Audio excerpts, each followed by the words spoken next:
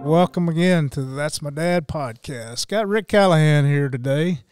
Ric is the most talented person I've ever met. How about that? What an introduction to say. Wow. You're the most talented.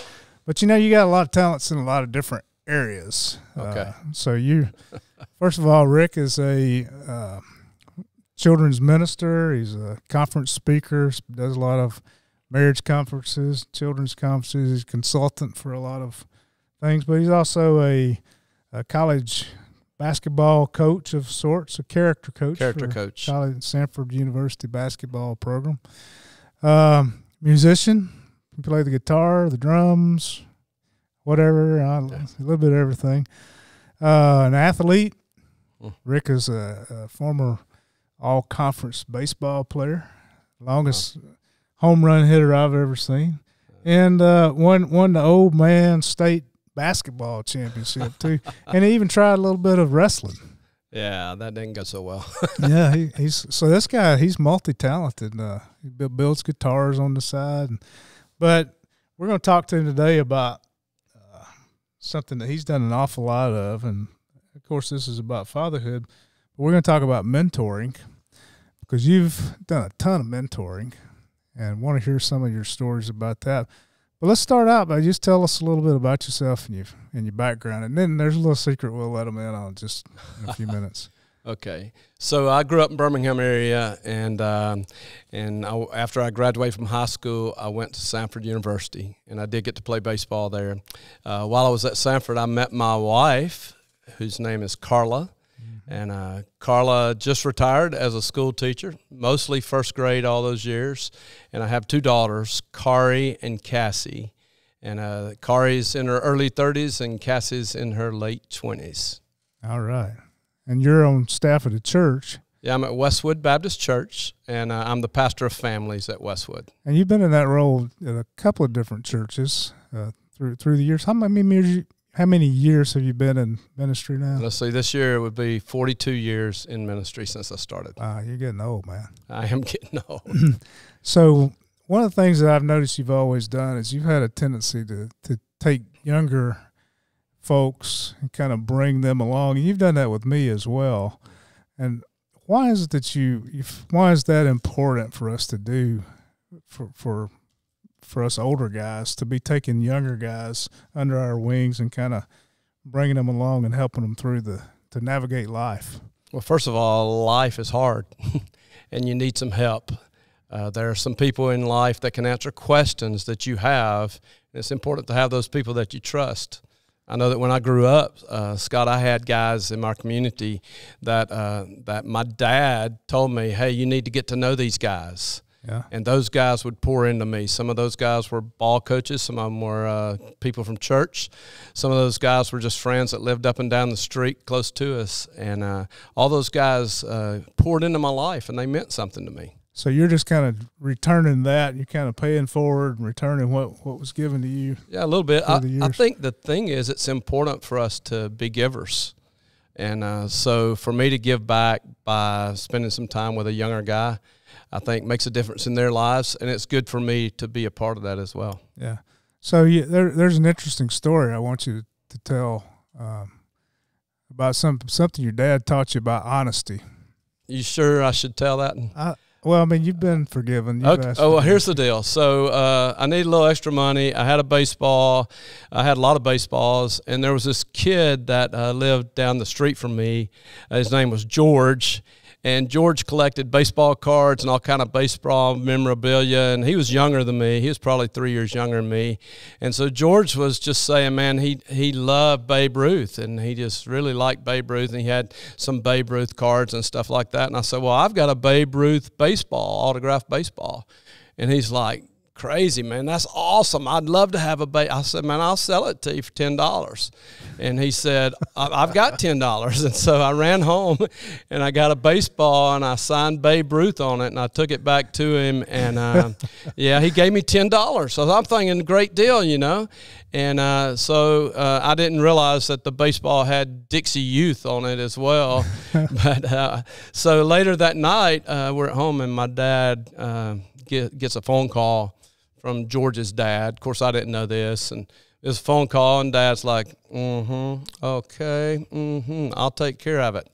And Dad gets off the phone and says, son, get in the car. And I'm like, what are we doing? And so he took me back to George's house, and he made me apologize and tell the truth and give him back the money and let him keep the ball too.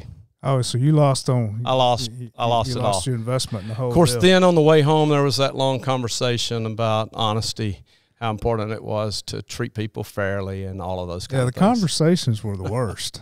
I mean, wouldn't you rather just take a whooping? Yeah, just give me a whipping. I mean, my grandfather, shoot, he would just talk and talk and talk and talk, and I'm like, please just spank me. Just don't let Granny switch me.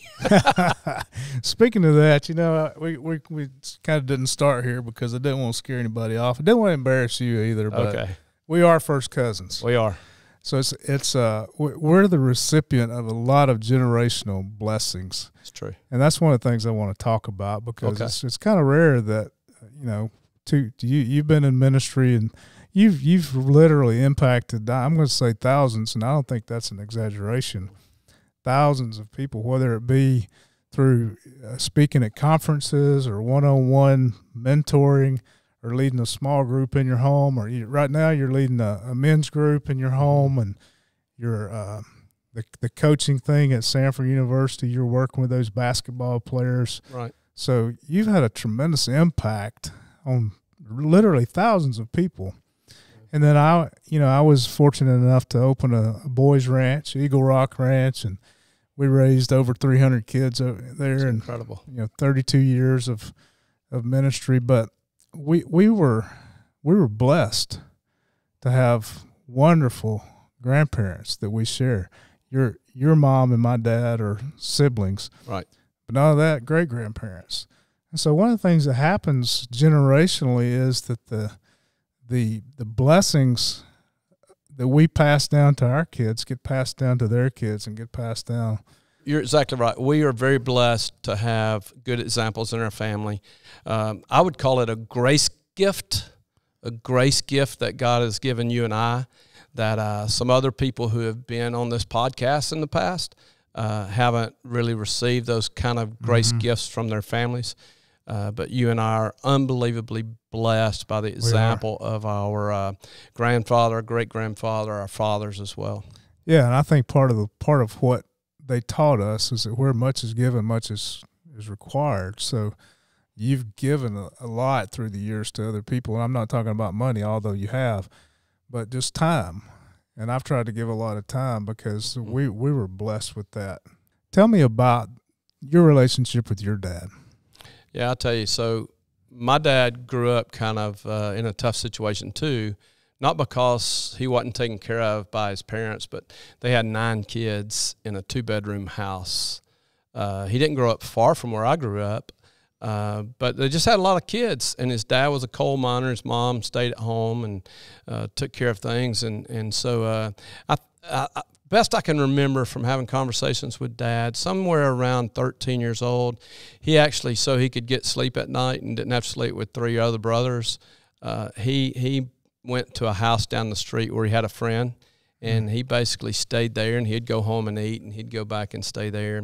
Of course, when he got old enough, out of high school, he went on to the Navy, got in the military for a few years.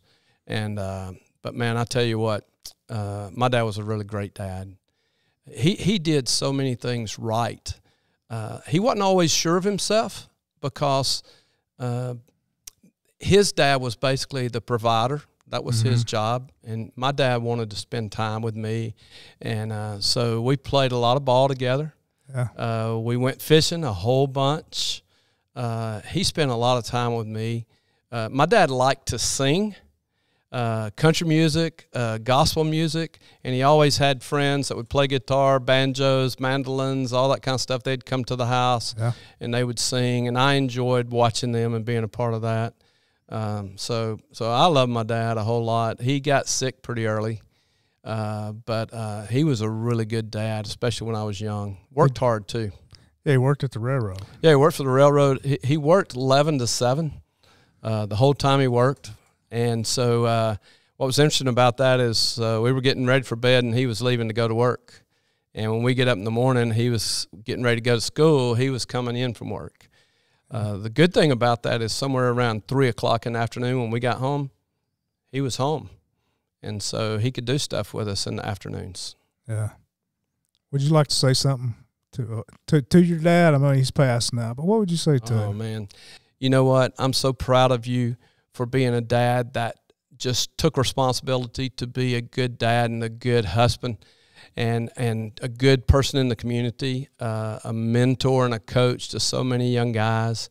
And, Dad, I'm so proud of you for being a Christian leader and for being a guy that didn't give up on us and that encouraged us to be our absolute best. Okay. Wow. So you're a dad now. Yeah. You're a girl daddy. Yeah, I got 2 girls. 2 girls. What do your girls mean to you?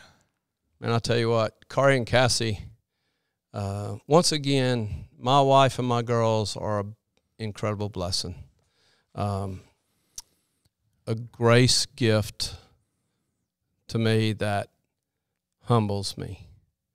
I don't deserve having kids like I have. It's nothing I've done. I mean, I've loved them and I've tried to do a good job, but my girls are confident. They're leaders. They are smart. They're pretty. They are good friends to their friends. And when I watch them, I'm just so proud. So proud of how they love people, how they care. How often did you and your family have dinner together? Oh, man, well, it wasn't every night, but it was almost every night. It was a real priority at our house to have dinner together. Matter of fact, my wife's a really good cook, so I wasn't going to miss dinner. And so, but my girls would be at dinner as well. Of course, we had schedules. Both of my girls played high school sports. Mm-hmm. And so, and we had church. Hey, church can give you a lot of activities as well. Yeah. But we made it a priority to eat together. There were times where we eat out somewhere. Didn't matter where we ate as a family. We always had prayer together. It didn't matter if it was at Buffalo Wild Wings or if it was at McDonald's. We had prayer together. But when we were at home, we always had conversation around the table. And if a friend was there with our girls, hey, we had the conversation with them. And we played a little game, went around the table, and we called it high-low. So you would share your high from the day and your low from the day, and that would give us some discussion starters. And our girls will tell you that we had a lot of theological discussions around the table, especially as they got to be teenage girls, and they were dealing with issues at school and learning things from church. What do you hope that they'll say about you one day? I hope they would say that I was a good dad. I was kind, tender-hearted. I was not harsh. I hope they'll say they had fun with me, that we laughed a lot, and that we enjoyed being with each other, that we liked playing together. Those are the kind of things. I hope they'll say I'm definitely the spiritual leader of the home, and that I love my wife, and set a good example for them in the love that I showed her. What do you think, is particularly with girls? What are some special things that you do? I know you used to take them on dates and things like that. Yeah, when they were younger. So what was kind of interesting. What's neat about girls? Yeah, so when they were growing up, I had the privilege for several years to take them to school in the morning because their mom was a school teacher. She had to leave before I did in the morning. And so I would take the girls to school. I would take certain days that I would leave a little early and we'd go eat breakfast somewhere. And there was a couple of really cool places that they like to go and eat breakfast, which is just good old country breakfast. And so we would have those times. And at those places, there were usually men who I knew that were eating there too. And they would see how I interacted with other people. And those men got to know my daughters and expect to see us there on Thursdays. So those kind of things were cool. Other than that, we kept an open relationship. I feel like my girls were always able and still are able to approach me, ask me questions, share open thoughts with me. I would be really surprised if they kept stuff from me on purpose. So you spend a lot of time mentoring those guys at Samford, the basketball players. What are you trying to accomplish with them? Now, these guys are 18 to 23 years old, somewhere in there. A couple of them 24. And Division I basketball is an interesting deal. There's a lot of pressure, and this team is no different. But there are a lot of young men in Division I sports that grew up without a father. And the only person that's really poured into them over the years has been either their mom, their grandma, or a coach. And so a lot of these guys are only recognized for their skills. And so my role was to come into the team and to just love on these guys, to be an encourager to them, to teach them what it means to be a man of integrity, to be a man of honesty, to be a man with a great work ethic, to be a man that does what he says and says what he does, a man that will push his limits even further than he would ever imagine, a man that can have some dreams and visions beyond basketball. Most of these guys, all they're thinking about is basketball. I mean, that's it right then. And all of them will play NBA. But guess what? Even if they play NBA by about 30, 35 years old, guess what? They're going to be doing life. And so part of my role is to help prepare them for life. Now, what's great is I get to pour into the lives of the coaches as well and do some training on both ends. And so now we have a situation where the coaches and I are on the same page. Let's help prepare these young men for life.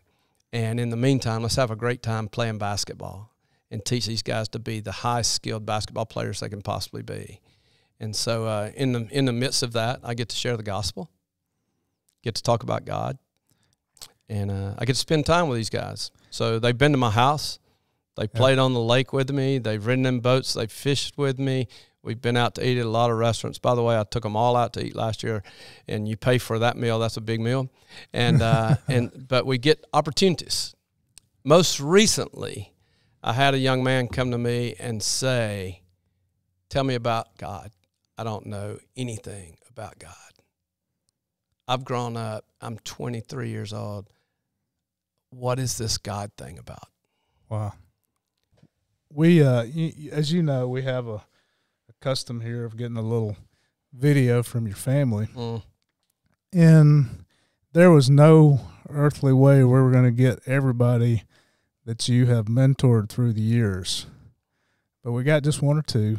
Okay. And they're going to be added to your family. But I want people to pay attention to particularly what your wife and kids say about you in this video.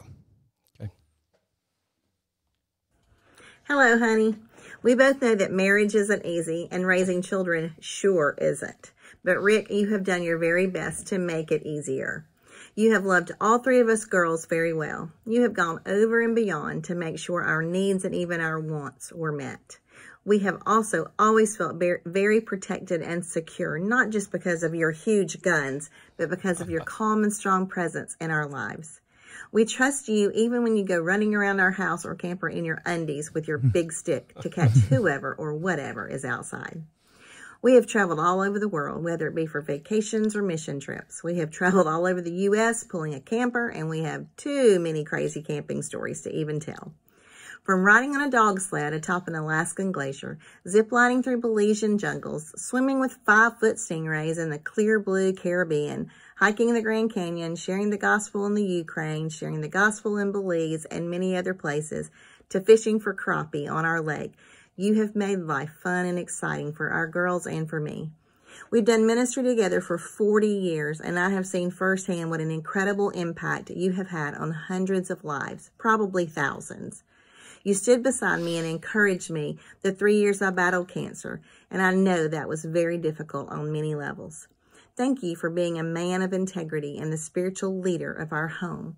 Thank you for being faithful, for loving us unconditionally, and forgiving and forgetting just as Christ does. You are a wonderful best friend, and I love you very much. Hey, Dad, it's your fun kid. Just wanted to hop on here and say how much I love and appreciate you. One of my favorite things about you is how goofy and silly you and I have always been able to be together. One of my favorite memories of us is on the flight to San Francisco. We were in the very back seat of the plane, and Mom and Kari were 2 seats in front of us, and you and I were being loud and goofy, and the 2 men in front of us were definitely annoyed, but we were laughing so hard that you were doing your smoker's laugh, and you had your like airplane neck pillow over your head, and you had another one here, and then you were like acting like one was a shark, and it's one of my favorite memories, and it's the picture of you that pops up on my phone when you call, and it makes me laugh every time. But aside of just having fun and being goofy together, you've always been an encourager, whether I was playing sports or you were teaching me how to do a new trick on the trampoline, or we were out playing basketball in the freezing cold at night, or just in the work life and the business world, which is a lot different for me than kind of what you and Mom do. You've always listened and you've always encouraged, but you've also always led by example to do what is right no matter what, and to keep trusting the Lord no matter what. And so that just means a lot to me, on top of the fun and goofy relationship that we have. I'm probably one of the very few kids in this world who can say their dad led them to Christ, but also got to baptize her. And you got to baptize like half of my friends.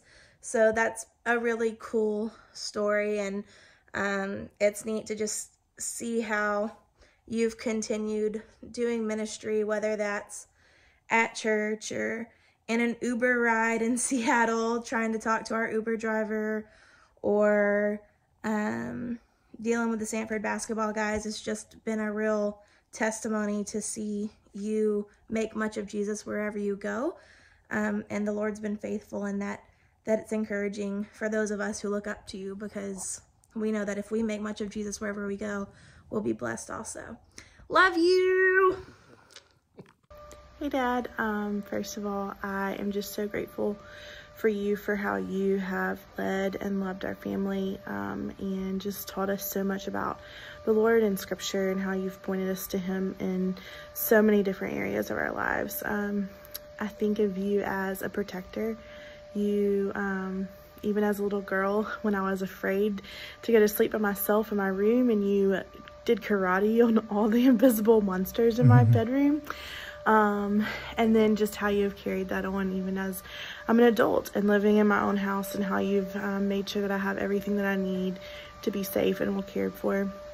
And then I also am just so grateful for how you have encouraged me to follow the Lord's calling on my life, whether that be in ministry or in foster care, or just in different friendships in college, and all the different things that you have encouraged and supported me and talked through so many different things with me, and then also how you've just made them happen for a lot of different things, and how you've gotten to be a part of my ministry, and how I've gotten to be a part of your ministry over the years. I'm just so grateful for those opportunities. There's just so kind of the Lord to give me a chance to serve alongside my dad, and so I'm thankful for how you've taught me in those areas as well. And then just another thing that I'm just so grateful for is how you have been so much fun, how we've gone on so many cool trips, and how you have been a jokester and a silly dude just all the time, and how much fun you make everything. I'm just so grateful for all the men and women and kids that you have impacted throughout your ministry and through your life. I'm just so proud of how you lead people and love people so well. And I love getting to be your daughter, and I'm so grateful, and I love you so much. Brother Ric Callahan is not only the best boss ever, but he is an amazing friend. He is a credible leader who serves not only the families in their church, but the children as well.